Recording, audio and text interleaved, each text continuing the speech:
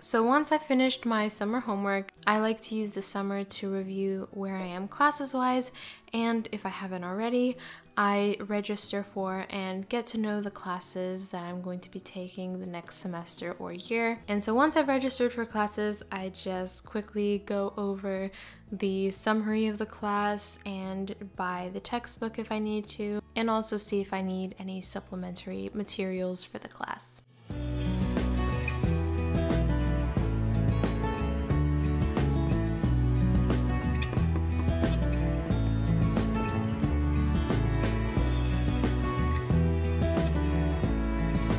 So this tip is especially useful if you are in a class that is standardized and has standardized tests, or you're in a class that is relatively difficult and you feel like you need extra resources. So especially when I was taking AP classes, I would do a lot of research on which prep books to get. I would find AP class teacher websites because a lot of the times you can find really useful practice questions and just different useful class notes and resources. And also YouTube channels, you can make a playlist with useful YouTube channels for whichever classes you're taking this coming school year.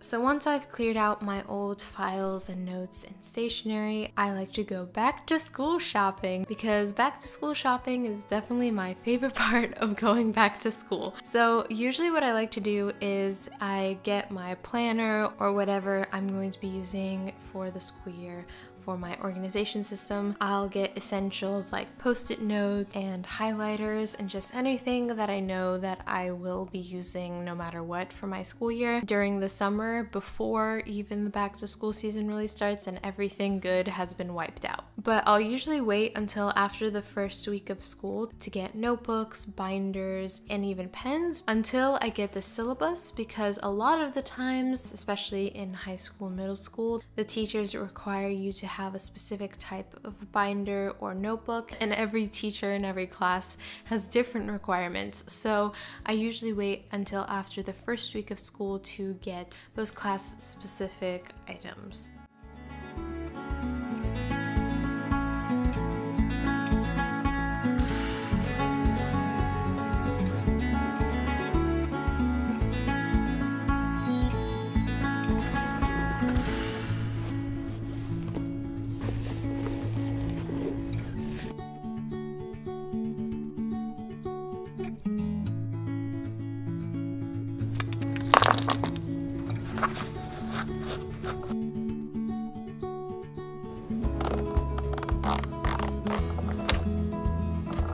So this is a great time to also clear your phone and your tablet and just computer of space, because usually by the end of the school year you have a bunch of pictures, videos on your phone, computer is full of files, and just everything is a mess.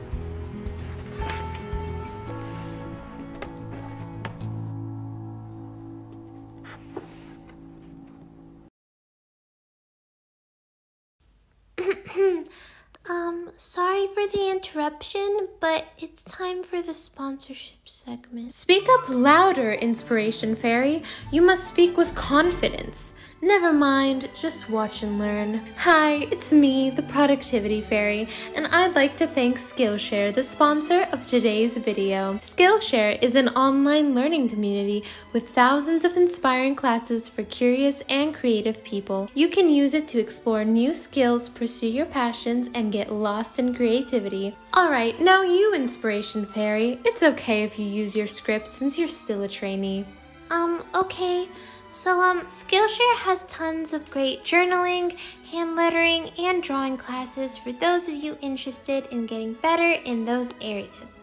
Estella, what class are you currently taking? Thank you for asking. I'm currently taking Nikki Stevens' Creative Video Storytelling and Editing, making the most of stock footage since I've been trying to use more stock footage in my videos lately, and I just want to make sure that the integrations are smooth and the stock footage really works into the video. The class is very straightforward and great for beginners, and it's really helped me understand how and when to use the stock footage and also how to make the videos more interesting overall with stock footage in them. Alright, where was I in the script? Right. Skillshare is curated for learning, so...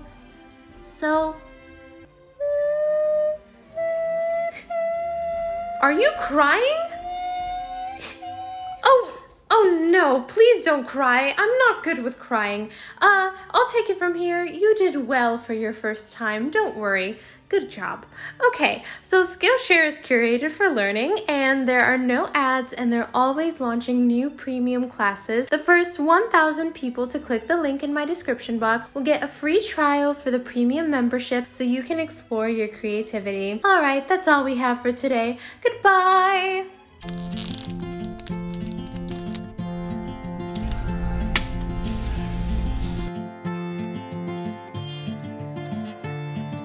So once the school year starts, the first thing I always do is I go over the syllabi I received and write down dates in the calendar or in my planner. And if you're using a physical planner, then I recommend in the beginning writing everything down in pencil, just because, at least especially this past year, I've noticed that almost none of the dates that initially were on the syllabi ended up actually being the correct dates. A lot of the times teachers will change the dates by a couple of days or even remove some assignments or add some new ones in. Personally, I think writing everything down, at least in the beginning, and pencil until it's been proven that it will be permanent is a better option. And then later you can always go over it with different colored pens that match each class.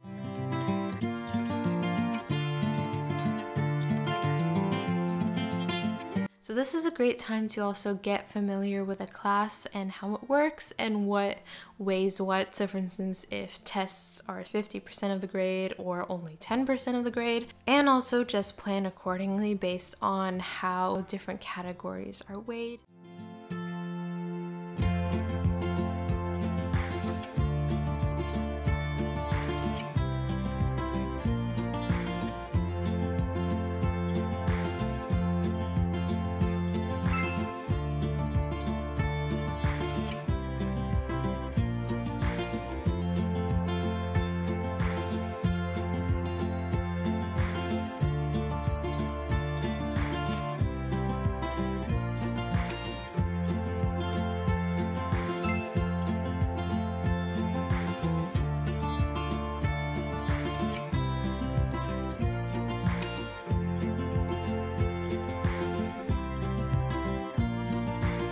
So the first week of class is also a great time to meet the teachers and introduce yourself and just ask questions from the beginning, since I always know personally that for some reason the sooner that you talk to the teachers, the easier it is to talk to them later when it really matters during the semester. It's kind of easy to just feel like the teachers are super inaccessible and just really hard to talk to, but if you talk to them during the first week of class, you'll pretty quickly realize that it's not that terrifying and that you can easily ask them questions the rest of the semester. Or if you happen to be really unlucky and you have a really mean teacher that just does not want to cooperate and help you, then at least you found out during the first week of school, and you can also take that to account and understand that this teacher is probably going to give you a hard time. So if you need help, you'll have to ask somebody else, but at least you'll know in the first week of school.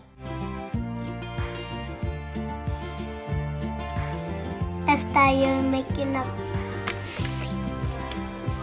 So during this time, during the first couple of weeks of school, once I have all the information about my classes, I also like to choose my extracurriculars wisely for the school year and sometimes drop some and just review what I have planned for the year and make adjustments. So the beginning of the school year is a great time to kind of reevaluate, okay, do I have a realistic plan, or is this the plan of a superhuman that is not me, that could just physically not be able to do 400 different clubs and at the same time juggle all these difficult classes?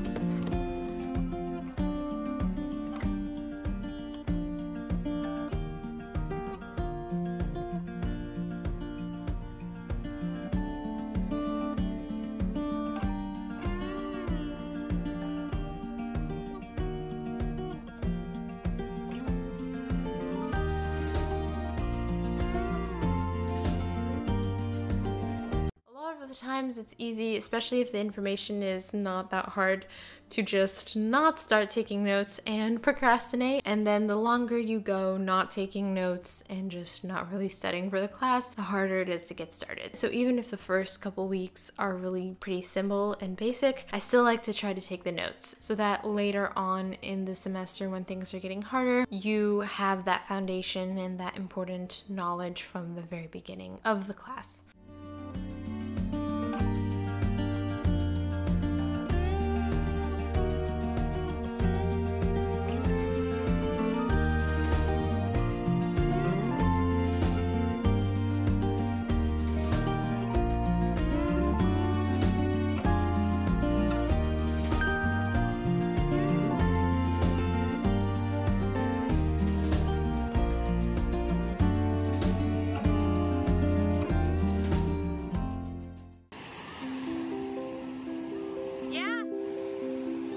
What's up, Munchie?